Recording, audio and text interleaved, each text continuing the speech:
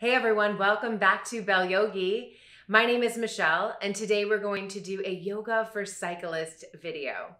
So this yoga class will really help those that are cyclists, but it's also good for anyone that might need to stretch out their lower body a little bit more.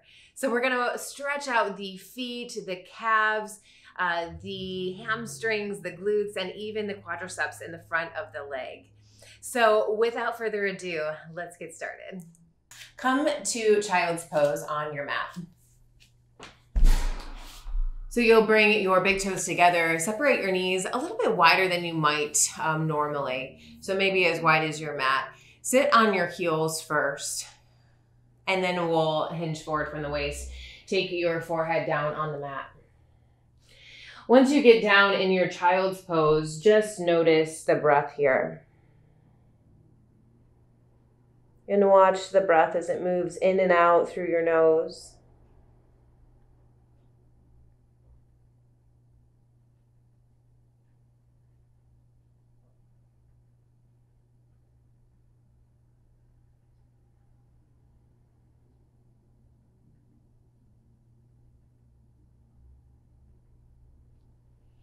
On your inhale, we're going to come up to all fours. You can keep your big toes together, and as you exhale, you're going to sit back to your heels. Now for some, if the back of the legs are really tight, you might not be able to fully sit on your heels. It might just be a little too painful, right? So you just move to your range of motion. Inhale forward, exhale back. Connecting the breath to the movement really helps to develop that mind-body connection, which is essential, right? Essential for your cycling, essential for your life.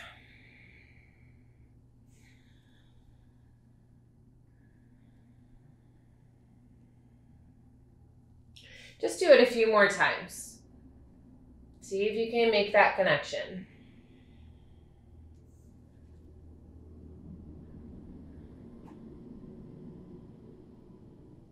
Your hands are spread nice and wide. Find space between the fingers. Good. And on your next inhale, come back up to all fours and you'll separate your feet so that your knees are right under your hips. Your feet are about hip distance apart. And then from here, extend your right leg straight back.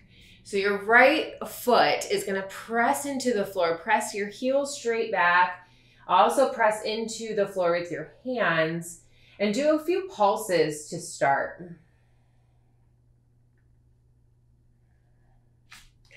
And then eventually just press that heel back and hold it.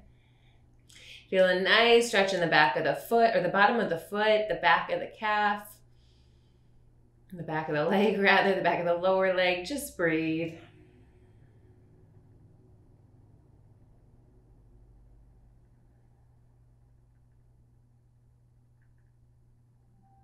Good, and then on your exhale, release that right knee down.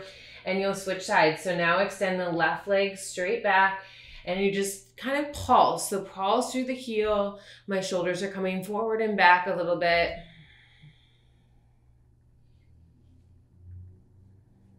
Maintain your focus on your breath. And then press the heel back and hold it. Make sure you're not holding the breath. So the breath is really fluid here as you're holding this static posture or this static stretch. Good, and then on your next exhale, you'll release the left knee down. Now from here, we're gonna just alternate. So extend your right leg, release, extend your left leg and release. About 5 on each side.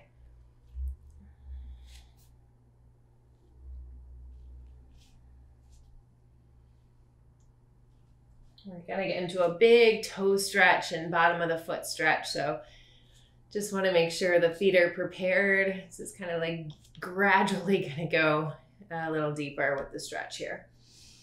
All right, once you've done about 5, make sure they're even. You even them both out. You're gonna curl both of your toes under. And for some, just pushing your seat towards your heels might be enough of a stretch. And if that is you, then stay there and just breathe through it. For others, you might need something a little bit more intense. So you can walk yourself back and sit all the way on your heels. All right, so my heels are super high. I'm getting a really good toe stretch here. And see if you're all the way up like me. See if you can keep the shoulders directly over those hips. Maybe you keep your gaze straight in front of you, chin parallel to the floor. Perhaps you take a moment to close your eyes to feel this a little deeper. And then just breathe into the sensation. About 5 more deep breaths.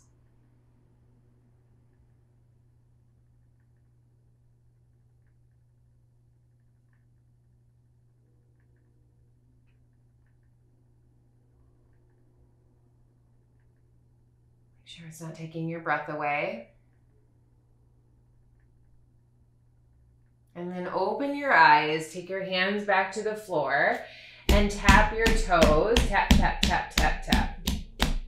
Tap the top of the feet on the floor so you're waking up and activating now the front of the foot. From here, you'll inhale, arch your back, seat up, chest up. And as you exhale, round through your spine, feel a cat pose. Inhale to cow and exhale to cat. Just a few of these, warming up the spine.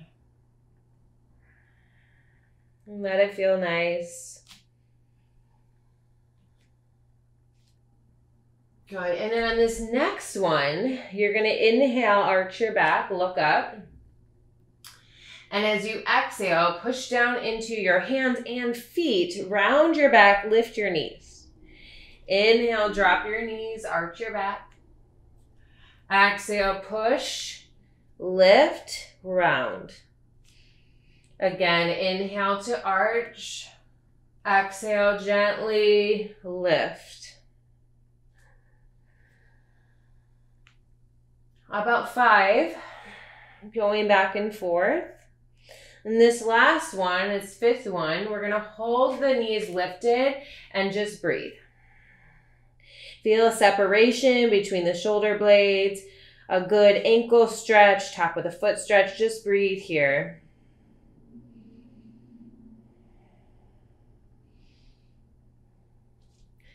And then release. You're gonna come back to child's pose, sit back to your heels. Maybe your knees are a little bit closer this time. And then rest your forehead down. Release any tension with your exhale. So as you inhale, you're nourishing your body, your mind, your senses. And as you exhale, you're cleansing, releasing, letting go.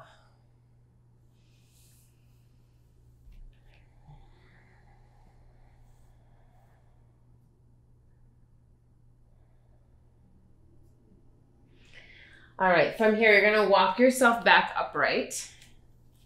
You might need a little mat behind you, so walk yourself forward if you need. So you're gonna come up onto your sit bones, your heels again. Make sure your toes are pointed this time, okay? And then from here, you're gonna take your hands back behind you. So this is gonna stretch out through the quadricep, the front of the leg, the front of the top leg. And you can walk yourself back, maybe lift your heart, get a little shoulder stretch or chest opener here, right? Really stretching out. And if this is not helping you feel the quads, then think about tucking your hips slightly. So your pubic bone comes up towards your ribs a little bit. And then for me, I need to come all the way down onto my forearms to feel this. And just breathe. You can have your knees a little bit separated. Maybe your feet are even separated.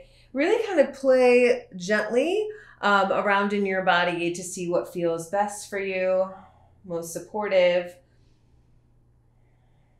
And then find your breath.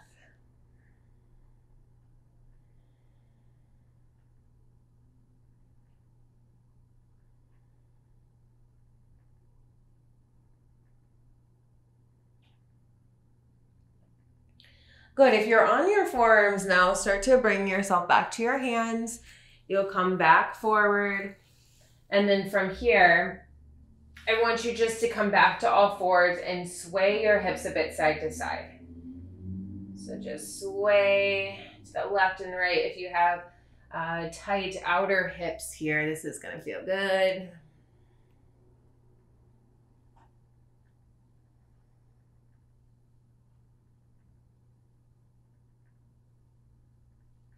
Good. From here, let's take that right knee or right foot forward in between your hands. Now, if your hands don't easily touch the floor, then take blocks or books or whatever you have to heighten, to add a little height away from the floor under your hands, okay? And then slide your left leg back. And let's today curl the toes under so you get a nice foot stretch again. Right? And just allow your hip to press forward and down. If you're new to this, it might look like this at first. So see if you can just soften the hips forward. That's going to target the hip flexor, the psoas on the left side right now. And then breathe through any sensation that you're feeling.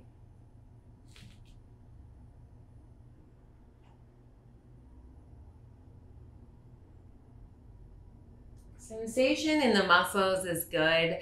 Pain or sensation in the joints is not so good. So just be mindful of that. So if you're having any pain in the knee here, maybe try pointing the toes or try sliding a blanket or even folding your mat up halfway for a little bit extra support under the knee might be helpful.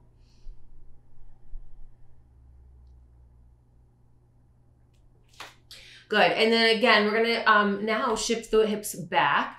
Right leg becomes straight. You're going to walk your hands back a bit. If the hands don't easily touch, now you can put the hand interlaced on top of the thigh. Make sure it's not on the knee, it's on the thigh, and just don't put too much weight up on that thigh. All right, so it's just a little bit extra balance support. You can also make it a little bit more strength-based by taking your hands straight back behind you, making sure that the arms are really active, and then see if you can flex the right foot, bringing the toes back towards the face, and breathe here smoothly and comfortably.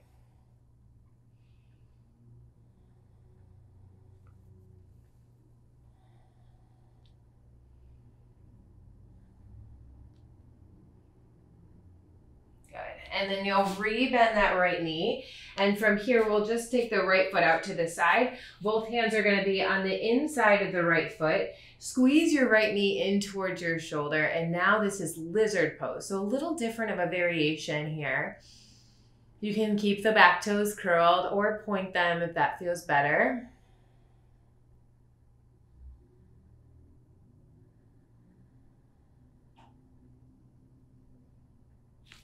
And then see if you can push into the hands in that right foot and lift that left knee up off the floor. Everything's really strong here. For 3. For 2. I almost said 4. And 1. Drop that left knee back to the ground. And now take your right hand to your thigh. Point your left toes. And start to open up that right knee as you look over your right shoulder.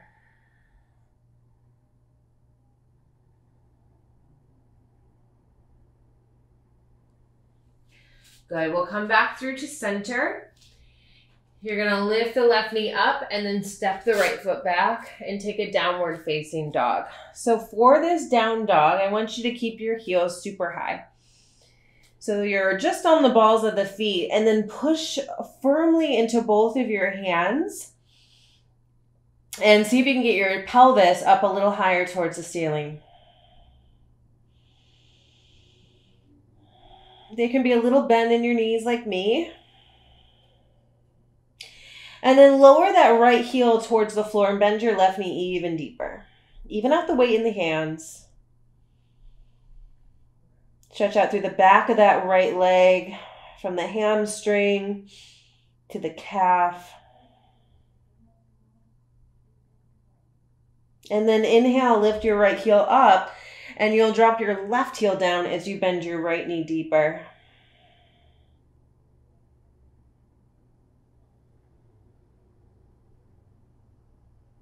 Make sure you're still breathing fluidly. And then both heels will lift up and try to reach both heels towards the floor. They might not get there. That's okay. It's something to strive for. Good, you guys. And then you'll step your left foot between your hands, drop your right knee to the floor, and come on up when you're ready.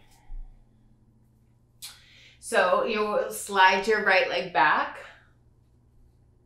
I don't know why I said come on up. Slide your right leg back. Allow your hips to press forward and down. I guess you could come upright if you want, but we're focusing on stretching. So just stretch through that right hip flexor, that psoas. Make sure the knee's right over the ankle. Oh yeah, and then you're gonna curl those right toes under.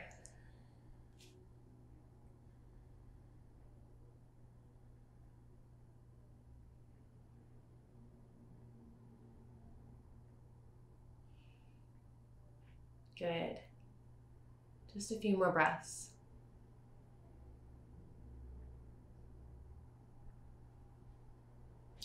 And then start to walk your hands back. You'll start to extend your left leg, foot is flexed. You can keep your hands right here on either side of the shin. Or again, if it's better for you just to take your hands to your thighs, you stretch out, or even some support if you have like a table nearby, that might be better. Or make this more strength-based. Hinge forward a little bit more. Reach your arms back. Find strength through the arms. I like to interlace the fingers here.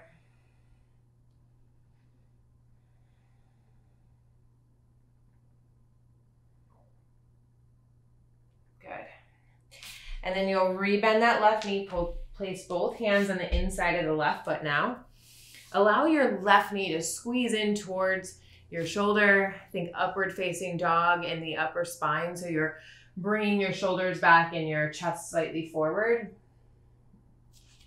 You can continue to keep your right toes curled if that feels good. Or try pointing them now.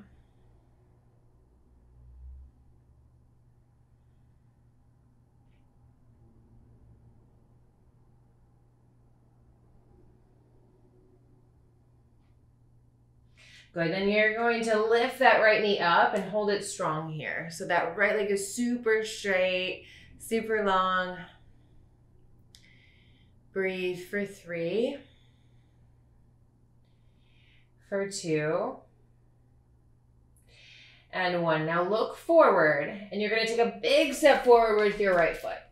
So now we're gonna land in this little squat here.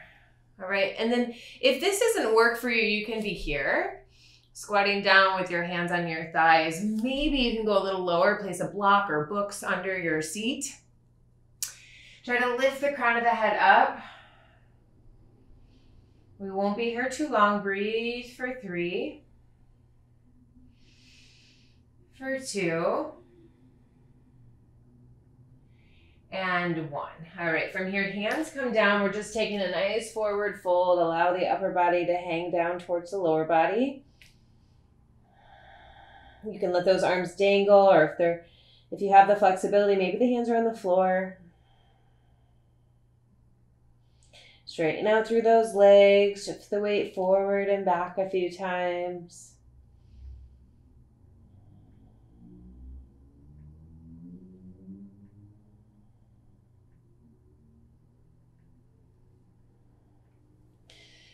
Good, and then let's take the hands back to the floor, take a big step back, downward facing dog again. And from here, slide your right knee forward, bring that chin to the floor, and then you're gonna slide your left leg back. Now see if you can keep your right knee a little bit outside the hip. It's not terrible if it's straight on, but it's just a little bit different of a feeling for some people, at least for me, when the knee is slightly angled. So it's like you want the knee to be moving towards the upper right-hand corner of your mat.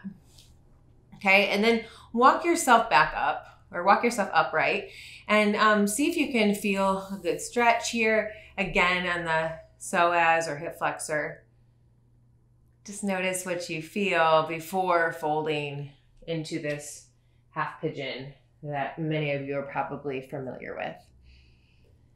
So if you've been in this pose before, maybe see if you can feel something just a little different, or maybe a little aha moment here as you perhaps kind of move a little bit in this pose. You can sway the upper body.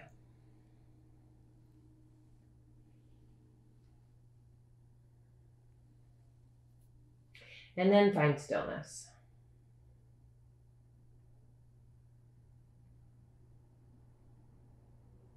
Make sure that you're not tightening the jaw, right? That the muscles in the face are relaxed.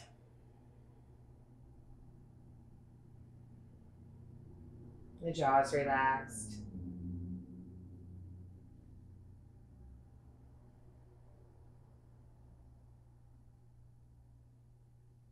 And then start to walk yourself back upright. You're gonna lift the left knee up, step the right foot back, straight into down dog, pedal up the feet. And then when you're ready, you're gonna take that left foot forward, or left shin rather forward, and then slide your right leg back. Again, I'm making sure that knee is a little bit out, a little bit wider than my hip. Just walk your hands back to lift the spine up, and then breathe here. Perhaps you're feeling this on the right side of the body first. Everybody is so different though, so it just depends. And then walk your hands forward. Move into the sensation with feeling. And breathe through it.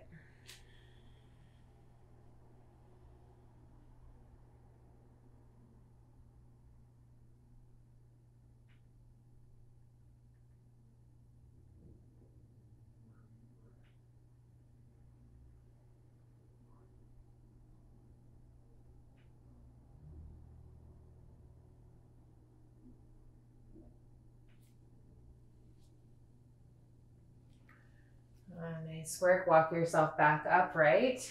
You'll curl the right toes under, press down to lift your hips up. And then from here, we're just coming forward into all fours, and you're gonna lower all the way down to your belly.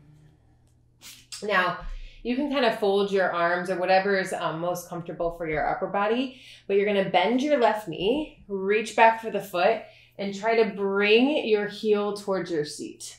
I kind of turned my knee or my elbow out to the side here. You rest your forehead on your forearm or your hand.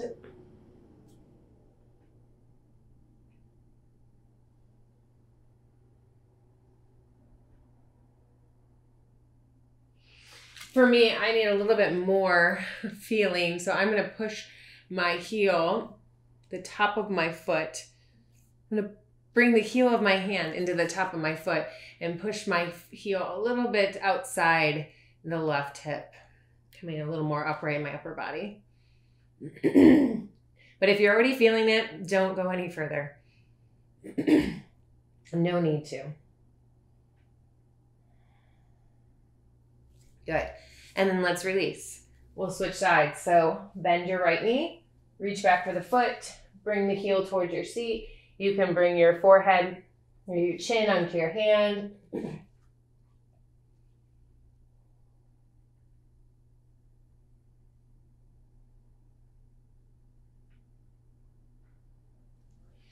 And then for me, I'm going to go a little bit further, come more upright on my left forearm, push the heel of my hand into my foot.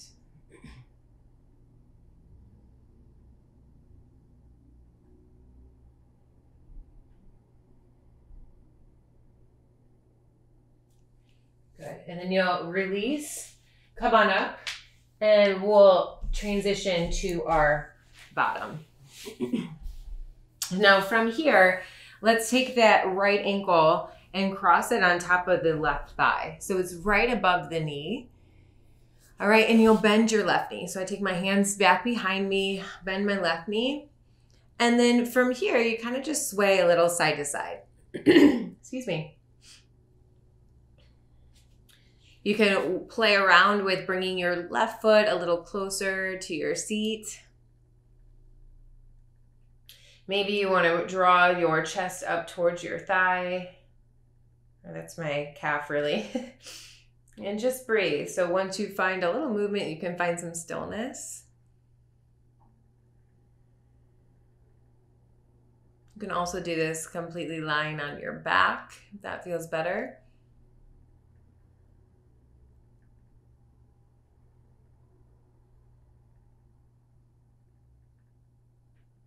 And then we're going to move into a spinal twist. So come back upright. You're going to place that right foot on the floor. Wrap your left arm around your shin. Make sure your left foot is flexed. And then start to twist over your right shoulder gently and slowly.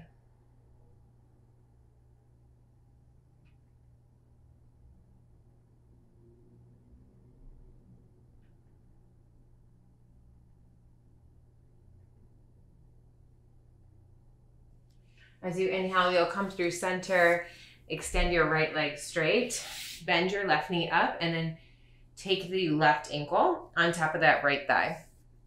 Same thing here. You're going to lean back onto your hands as you bend your right knee and do a little sway here, side to side.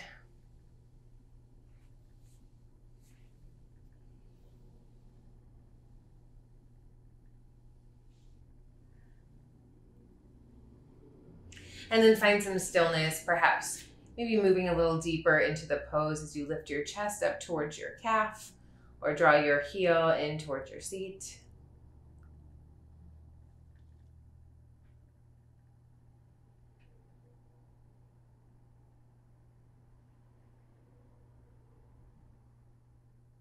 Good, and let's come upright completely. Extend that right leg straight. Place the left foot down on the floor. Wrap your right arm around your shin. Hug your knee in close. Sit up tall and take that gentle twist over the left shoulder.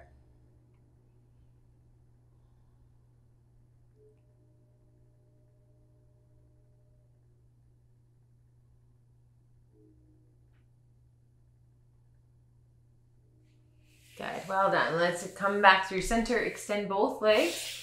You're gonna draw your knees up into your chest. Give yourself a great big hug for all that work you just put in for your body, mind, and spirit. And then open your knees out wide. Soles of the feet are touching. Inhale, lengthen through the spine, and exhale, start to hinge forward from the hips.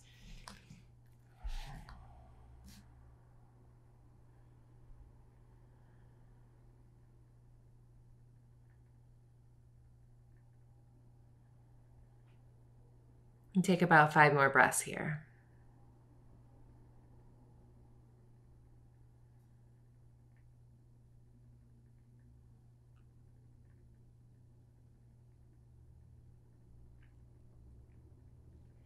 Walk yourself back upright.